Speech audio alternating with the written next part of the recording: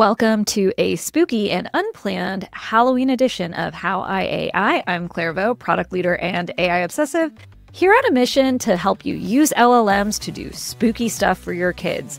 Today, we had a haunted episode recording that we couldn't get to work, so instead of our regular scheduled programming, we did a quick Halloween vibe code that I think some of you parents out there will be inspired by. If you have other Halloween vibe codes, please share them with us in the comments and enjoy this very short episode of How I AI Halloween Edition.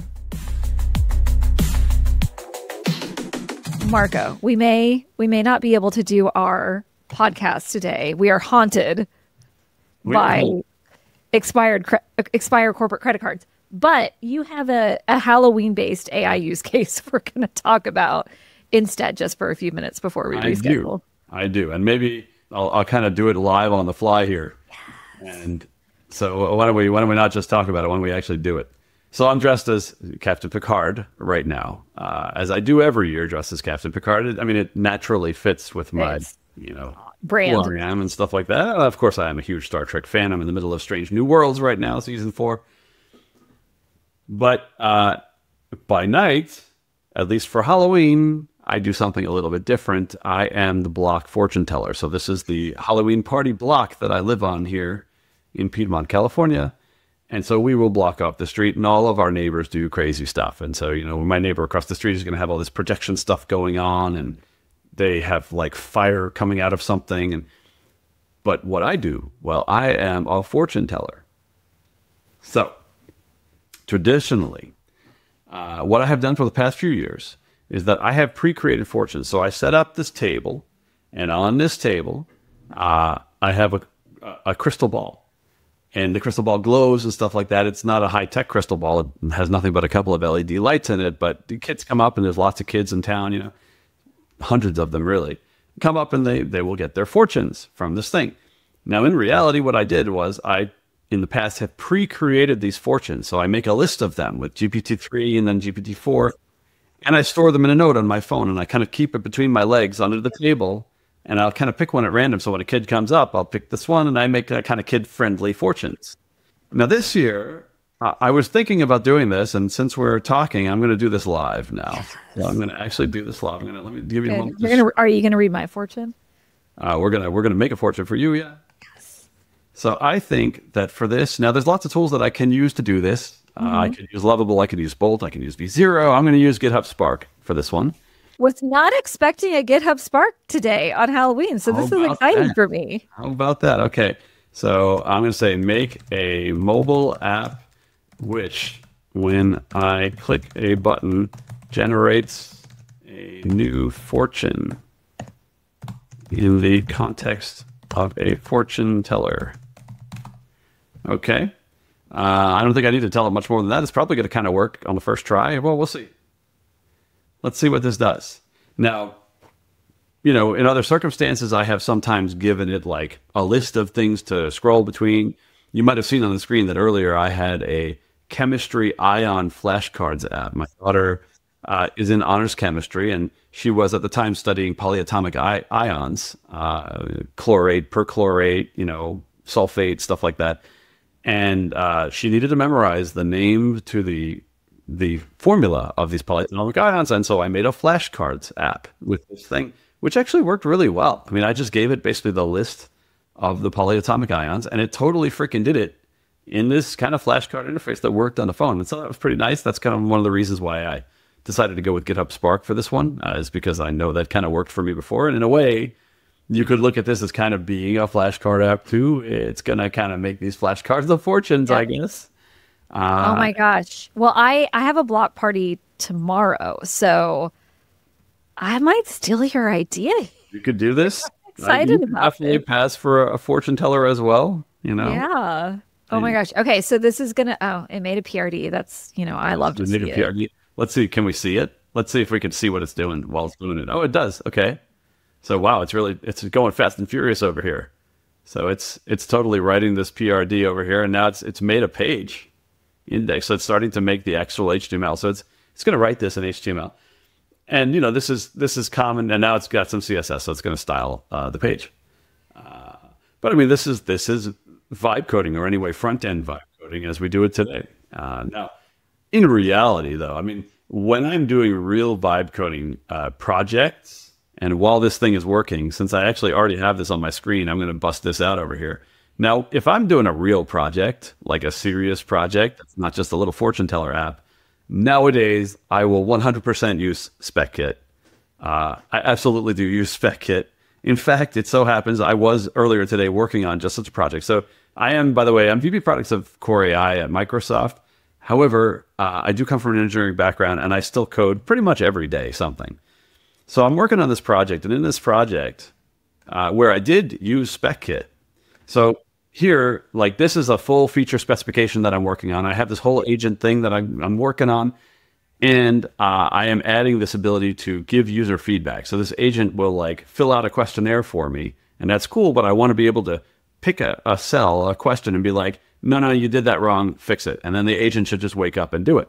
When you use Spec Kit, and so like this is the proper way to write a spec, when you use Spec Kit, it does this stuff over here. So you see what it's going to do. It throws these questions at me. So it's like, wait a minute, how long should the feedback be? What if the user gives you like a ton of feedback? And then what do I do? And it'll lob all of these questions at me while it does this. So Spec Kit is cool. It's totally free. It works with like, in this case, I'm using it with GitHub Copilot, but it works with Claude Code, and it works with Cursor and all these other things. So that is super cool. I love it. It helps you write a better spec. But look at this. My app is here. Okay, tap to reveal your fortune, the cosmos. Okay. I'm very excited about this. Wow. Okay. Oh. That's a little bit too Hold on. Let me read this for people that are not on video. In the tapestry of the cosmos, the stars weave a path illuminated by your dreams. Trust in their guiding light. Now, what I like about this is it is completely ambiguous and means nothing. Excellent, excellent fortune. But I bet you want it to be a little more fun and kid friendly for your use case. And so over here on the left-hand side, you can see that I'm saying make each fortune only one sentence and make it kid friendly. So now I'm going to kind of prompt my way towards doing something, and it's starting to generate again. So I mean, you got to admit though, I mean, it's pretty freaking good on the first try. It's really good. You know what? I haven't seen this GitHub Spark done live, but the design is actually really cute. So often in these vibe coding tools, you get these incredibly boring designs, but that is actually quite lovely. Okay. All right. Let's see. Do we get it? It's done. It says it's done. Okay. So here we go. Let's see what happens. Mystic Oracle, what is my fortune? When you sprinkle kindness like fairy dust, the whole world transforms into a playground of magical adventures and shimmering smiles. That is lovely and kid friendly. Still, maybe a little bit on the big words there. I mean, and on the abstract side? Yeah, on the abstract side. I mean, let's see. Make the fortunes a little more concrete. And let's make them a little more fun. And maybe a little more humorous. Yeah. Try not to use such big words. I mean, a lot of times, like, the kids that'll come up to my fortune telling booth, they'll be like, 2 or 3 years old, you know? Yeah. And for them, sometimes I'll like not even use my little app thing, and I'll be like, you're going to try a new food today, and it's going to be yummy. And their parents will be like, thank you. Like, your candy in your Halloween bag will multiply.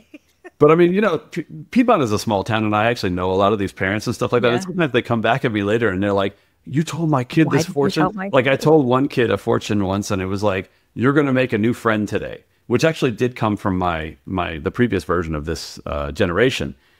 And she said he was talking about it for the whole next day. She was like, the fortune teller said, I'm going to make a friend today. Like, this is going to be cool. Well, your kid's 15. Should I tell her she's going to get a car in her future?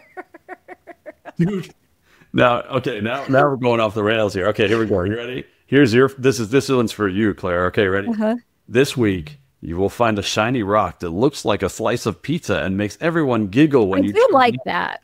That would entertain my 6-year-old. I mean, that is very concrete for sure. And now, your 6-year-old, would totally be looking for, where's that rock that looks like the slice of pizza? I'm going to find it. That's exactly right. Okay. One more. Let's see. One more. This week, again with the rock. And maybe it's going a little over much on the rocks here. Or cover a rock that looks like a cupcake. Sprinkles of happiness. I mean, this is why you got to like integration test these things. Are these all rocks? Oh no. Today, a fluffy squirrel will steal your snack, but then share a secret about the best hiding spots in the park. Okay. I'm surprised the squirrel is not sharing the secret about the best rocks in the park. So, I mean, maybe You got it. Okay. It's Halloween. It's almost 11 a.m. I've got my block party's tomorrow, so we're blocking off the street. We're doing a post-Halloween. Everybody bring your candy so you can give it all more away party. Right. And I'm gonna do this. I'm gonna hook it up to voice. Sweet. Give it a spooky fortune teller voice and set it up out front. Well, Marco, despite our haunted podcast episode, we will get you back on to actually talk about spec-driven development. But thank you for doing our first and maybe an annual tradition of our Halloween AI episode. Thank you for showing this off. Every year we'll have like different elements to Halloween. Perfect. Year. Well, we'll get you back on the pod soon, and I think I'm gonna go cut this and share it. Thanks so much for watching. If you enjoyed this show, please like and subscribe here on YouTube, or even better, leave us a comment with your thoughts.